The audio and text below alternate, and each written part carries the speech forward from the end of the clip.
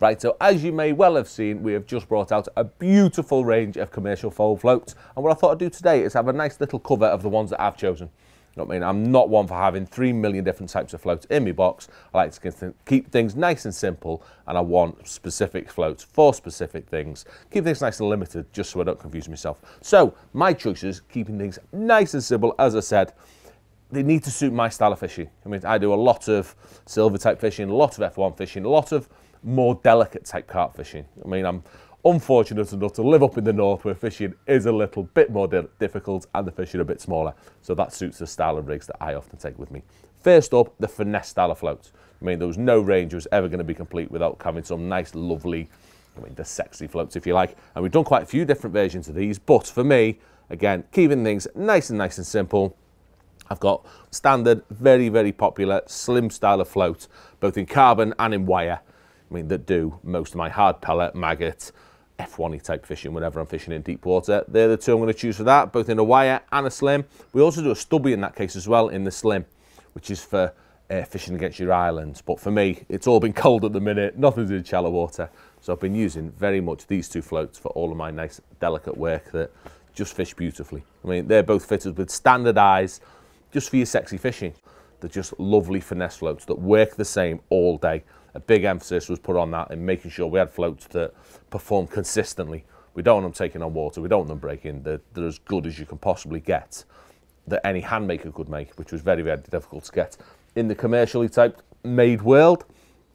Next up, and these are your summer floats that we've had a bit of a go with these on the old prototypes that we've had over the last couple of seasons, but now we've finally settled on ones that are going to be my floats for the summer. And I'm actually in the process of tying up as we speak because things are finally warming up a little bit.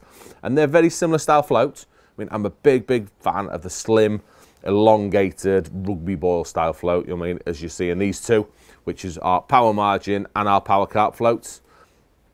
Big fan of those for all my hard pellet fishing, my short fishing, places like the glebe where my kit's going to get a bit of a kick in. I need that bit of a bigger stem where I bristle where I may not need as much finesse as it is with the F1 fishing.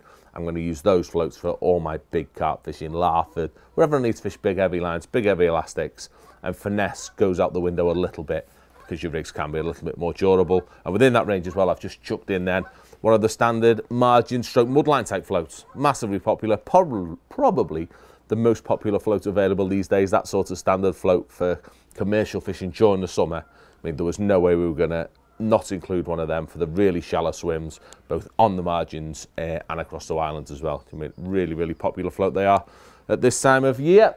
And lastly, so back on the northern theme, and I'm very much all little girly type shallow fishing that I do, and the floats again for shallow fishing we're always going to be sort of covering my sort of options for F1 fishing and for a bit more delicate carp fishing. So let me grab them one at a time. So firstly, obviously F1 shallow, really popular style of float that I may need when I'm fishing really shallow. I prefer to use a diamond and an elongated rugby ball style pattern. When I'm fishing really shallow, sort of 18 inches or less, I'm going to either choose a dibber that I'll come on to in a minute, or if I want a bristle, then I'm going to use these lovely little F1 diamond.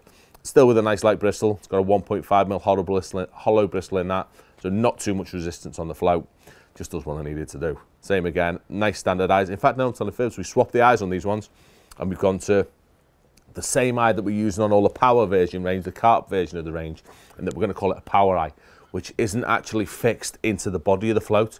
It actually goes in the top of the body, but it's wrapped around the stem as well, which means you've not got the pressure of the eye pulling on the body of the float, which can in turn rip it out. It's not going to happen. They're so durable, you literally cannot break them by trying to pull the eye out unless you're stupid anyway.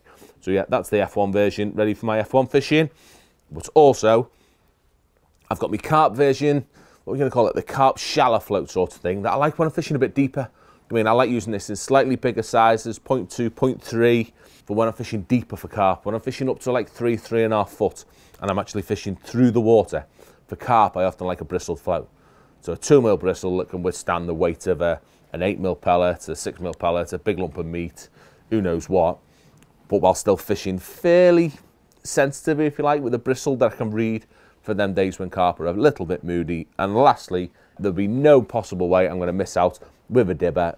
It's what I use these days for flipping heck, 99% of my carp fishing. I mean, whenever I'm mugging, fishing within 18 inches of the surface and shallower, it's always going to be dibber, which will double up as well as my really shallow water, caster shallow F1 style dibber as well. When I'm fishing tight lines, bolt rigs, all that sort of thing, we were never, ever, ever not going to have a dibber, and that one fits that perfectly. So a lovely little simple range to say. I've not gone through all of the floats even. There's plenty more patterns available that some of the other lads are going to go through. But for me, that's my selection that's going to cover all the fishing I do with a lovely, reliable float that doesn't let me down, doesn't change during the day, and above all else, does not break. So well worth a little nose if you fancy some new posh floats.